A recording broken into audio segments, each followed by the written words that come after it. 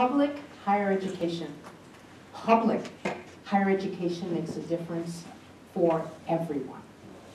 In New York State, there are well over 300 institutions of higher education, colleges, universities, medical schools, but there are not as many opportunities as there are with public higher education.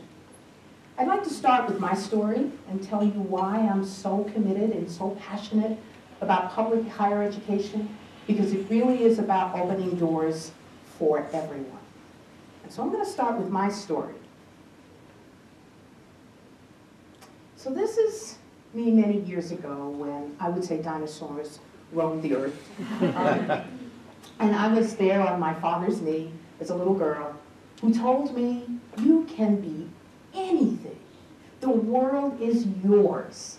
If you study hard in school, Johanna, one day you are going to go to college. But you have to study and you have to do all the things right.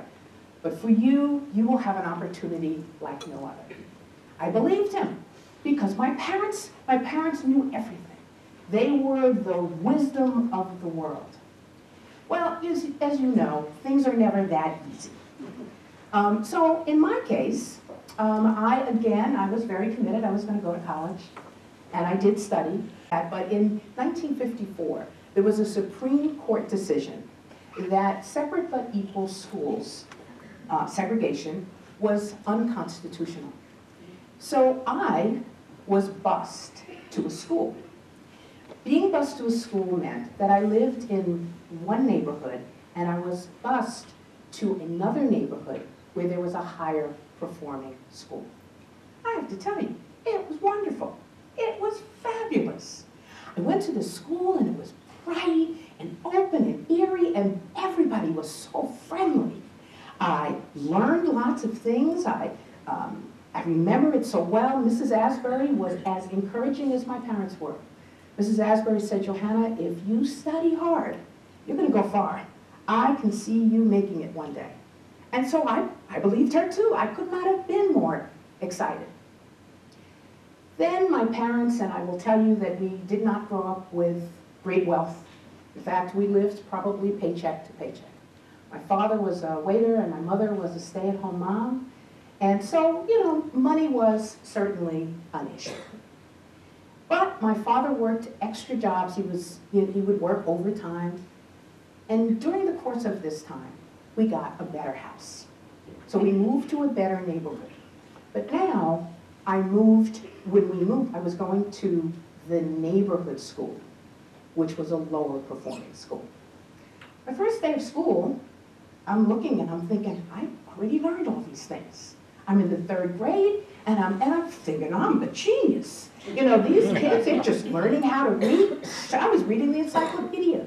Students were just learning how to print. I already knew script. They were learning their numbers. I knew my times tables. So this was a good time for me. Now, you see that little TV that's in the corner? Boy, did I have a good time with it. I would go home from school, and I was watching the Little Rascals and Looney Tune cartoons, and I was having a good time. My parents knew something was wrong. They said, how come you don't have any homework?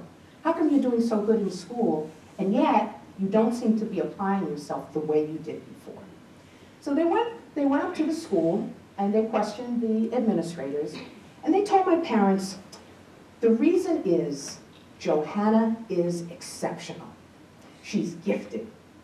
And what we're going to do is we're going to skip her a grade, and we're going to put her in SP classes, which was special performance at the time. So that was fine. What that meant was for me, for the rest of my tenure in my public elementary school, I got a pretty good education because I was with the higher performing students, by fault. But at the end of the day, I left a lot of students behind. There were a lot of students who were still learning how to read. There were students who were still learning how to do their numbers, who were in that class, who did not have the opportunity that I had to go to a higher level. That was really important. I looked at it and I wondered as I moved on. So, did okay. Again, not exceptional. I was not a rocket scientist. Although I thought about it, I said, well, I'll be a teacher, a sociologist, an astronaut. I had all kind of plans for my future. But then I went to high school, and again, an average student, and I met with my college advisor. Now I had all of these things planned. I had an academic diploma, which meant that I was college bound. I'd studied well, I had pretty good grades. But when I met with my academic advisor, stereotypes being what they were at the time, I was told that I wasn't college material. And I should find another plan of action. I thought to myself, he must have made a mistake. Doesn't he know I had all of these plans, and doesn't he know what my grades are? Of course I'm going to college. And that was when I really understood in my heart the value of public higher education. That's when I knew there were other opportunities that were open to me. They say mentors can be moments. This was a moment that mentored me because I looked at what opportunities were possible. There were wonderful schools in my neighborhood. St. John's University, Long Island University, there were lots of options. But they were not options for me. We could not afford it. But what we could afford was Queens College, which was part of the City University of New York. Well, eventually I did graduate from Queens College and then later Baruch College, and again, an opportunity for me. But you know, sometimes folks talk about giving back, they talk about paying it forward. I want to speak about responsibility. As I talked about those children that were left behind when I went ahead and when I had the benefit of a higher education because of public institutions, I realized that I had to be a part of the solution, that I truly did have the power to make a difference in the life I wanted for me and for others. So I'm going to introduce you to this school. This is a school that's located in Queens, and by the way, is still there. This school is called the Louie Armstrong Middle School. In those days, again, I went to junior high school, but then there was middle school, intermediate school, all pretty much the same thing. It was called the Louie Armstrong Middle School because it was in the neighborhood where Louie Armstrong actually grew up with his family. It was on the border of two very distinct neighborhoods. One was Black and Hispanic and really, really poor. And most of the children that had to go to the school in that neighborhood would have gone to a school that was quite dilapidated. Paint falling from the ceiling, books that were destroyed. It was a bad situation. And then there was this middle school. The kids that were zoned for this middle school were from Sunnyside, Queens. Sunnyside, Queens was a much wealthier neighborhood. And the children that lived in that neighborhood were not about to travel to go to what they considered they weren't going to do it. So at the time, my very first job, Queens College decided that they could do something different. They could do something different that had not been done before. Do away with forced busing. Come up with a school that parents would want to send their children to. So in combination with Queens College, and at the time, a gentleman named Dr. Saul Cohen, and Frank Macchiarola, who was the head of the New York City school system, they said, let's come together and figure out if we created a school that was so desirable that parents would want to send their children, that we wouldn't have to have mandated forced busing anymore. And so, as it turned out, for the Queens College professors, it was a wonderful opportunity without spending one additional penny. The professors saw this as a clinical environment. So school was open from 7 o'clock in the morning till 7 o'clock at night. And they were able to be there and help the students and really make for a wonderful environment. Now, one thing that was written about, there's a great book on it, but for many of you, you may remember this was really the beginning, something we're familiar with, which are magnet schools.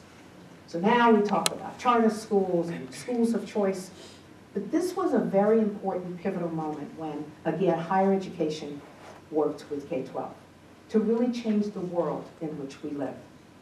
And so, as I talk about public higher education, I have to say that community colleges are truly the heart of everything that I speak about. Community colleges are the great equalizer. Community colleges don't turn anyone away. Community colleges provide great educational programs, but they also meet students where they are. Growing up in Queens, which was obviously a more urban area, I learned when I moved to this area, living upstate longer than really downstate, that the great equalizer is truly poverty. Whether you are a child in an urban neighborhood or you're living on the other side of the mountains of the Adirondacks, when you're poor and you don't have opportunities, public higher education can open the world for you. And that's why I love community colleges the way I do. They're also the community's college. So like a night like this, but cultural events, special events of all kinds, they are made possible with our community's college. Also, great connection with business and industry. A couple of people think community colleges are pretty great. We've got some pretty famous alumni who've gone to community colleges. I'll give you a minute to take a look at the group.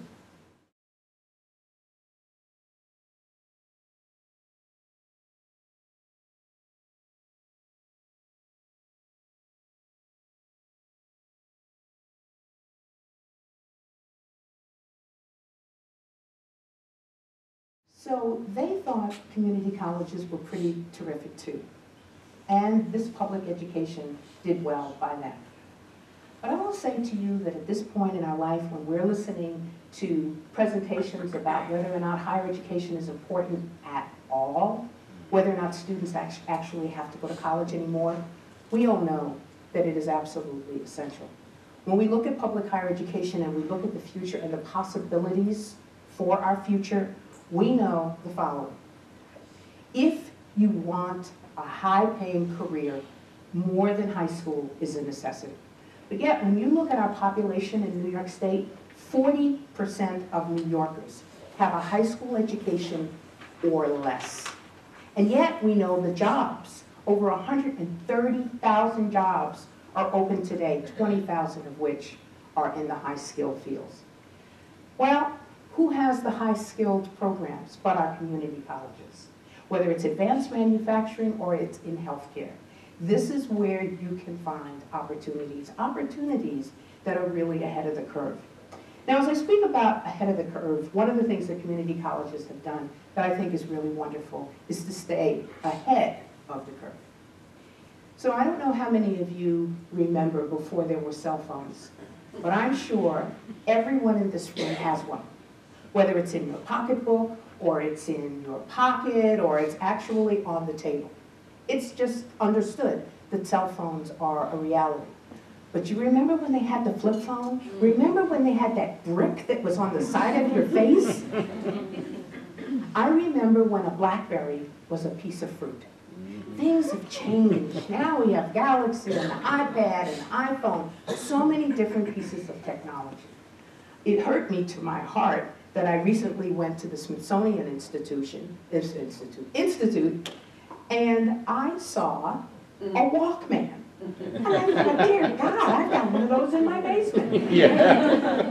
The point is that technology is changing so fast, and the second new technology comes out, it's already out of date. And so one of the commitments we have to make is to make sure that we're ahead of the curve, that we are working with business and industry to make sure that we have those high-skilled jobs. Community colleges have nanotechnology, CNC machining, mechatronics, coding. It's all so very, very important to stay ahead of the curve, and I will tell you, other countries are doing that. I will also tell you that every year when I go to the American Association of Community Colleges, the people from the Netherlands to Scotland are wanting to learn more about what we do in America with community colleges and how we are making a difference for the people we care about. And then, of course, as I speak about people we care about, our veterans. Veterans are served at all institutions of higher education, but nobody does it better than our community colleges. When veterans come back from military service, we always say thank you for your service. But there's no better way to say thank you than to give them an opportunity to apply the skills and experience they've had during military service in a career of their own, a meaningful one. So as we talk about the future and all of the different things ahead of us, I think someone who is the former Undersecretary of Education and currently the President of the American Council of Education said it best. Community colleges will save us all. They're the small community college, often in some of the most rural parts of our country, but they're making a difference in a way most don't expect. So what do we have to do to make sure that our institutions stay strong? Partnerships, partnerships, partnerships. You have to have partnerships with K-12 so that we're talking with our students, we're talking with our counselors, we're talking with administrators so students know this is an opportunity. With partnerships with four-year institutions, so for the students who want to transition and have continuing education, that they know there's a pathway. And of course, connections with business and industry. Last, your voice. Policymakers and legislators have to know that these community colleges, and I will say institutions of public higher education, matter to you and to your communities. So I will end with a story that I think tells it best. Recently I was visiting one of our community college campuses. We have a new chancellor and we went to visit this particular school. And we met a young woman at the age of 57. I'm going to call her Brenda for sake of this story. Brenda was so excited. She was full of life. And she told me about how she just graduated with her associate's degree. And I said, wow, it's really terrific. She said, oh man, I've just put 3 children through school and I feel as if my whole life has opened up. I'm going to get another associate's degree. And I said, well, why? She said, because I don't want to leave this place. This has meant everything to me. She said, the best job I ever had was when I was manager at Walmart.